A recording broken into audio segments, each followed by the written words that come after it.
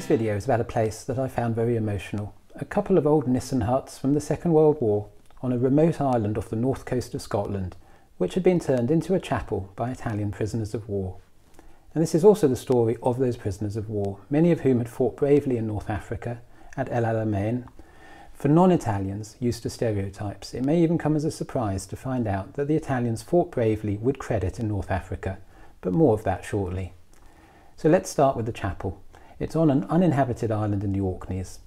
The first things I noticed were the narrow causeways linking the islands and the sunken ships, giving the impression that the war had literally just finished.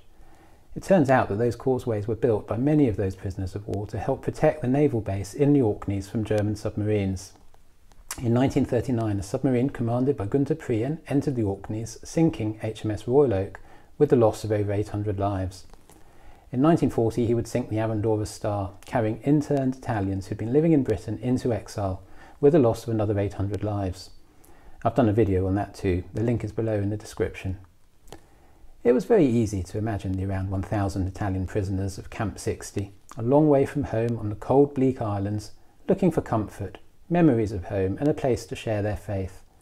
Among them was a priest, Father Giacobazzi, and an artist, Domenico Chiocchetti, and fortunately tradesmen including a blacksmith and cement worker.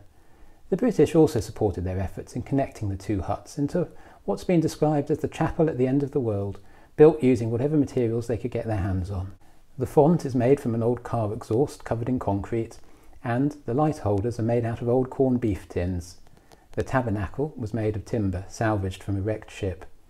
After the release of the prisoners, Chiocchetti remained behind to finish off the job, and he returned to Orkney only twice and died in Italy in 1999.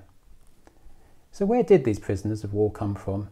Most were captured in the battles of North Africa between the British, mainly, and the Germans and Italians, led by Field Marshal Rommel. The Italian contribution is often overlooked by the English-speaking world, but the Italian troops fought bravely, delaying the German withdrawal. The Folgore division in particular is a source of pride. Hugely outnumbered, they held out for several days, with only around 300 out of 5,000 surviving the battle. Historian John Latimer recently described the effect of wartime propaganda as meaning that the bravery and skill of Italian soldiers has often been overlooked. And Rommel himself wrote that the German soldier had amazed the world, and the Italian soldier had amazed the German soldier. Although many of them were left behind in North Africa, some made it to the north of Scotland, where they helped build the chapel at the end of the world, showing two very different aspects of the Italian character. I hope you found this video interesting, and perhaps one day we'll see the chapel for yourselves. I'll be doing more videos like this, so please feel free to subscribe. In the meantime, in bocca al lupo, and I'll see you all soon.